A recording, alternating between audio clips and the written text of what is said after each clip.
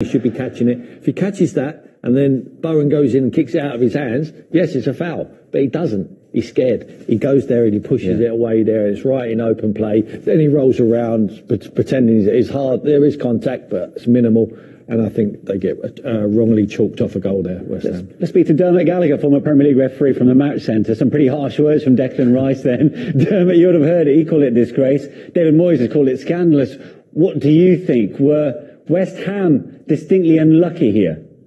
Very unlucky, I think, Manish. I think if the goal had been given like it was on the field and stopped as a goal, I don't think there'd have been too many detractors. As obviously Thomas Tuchel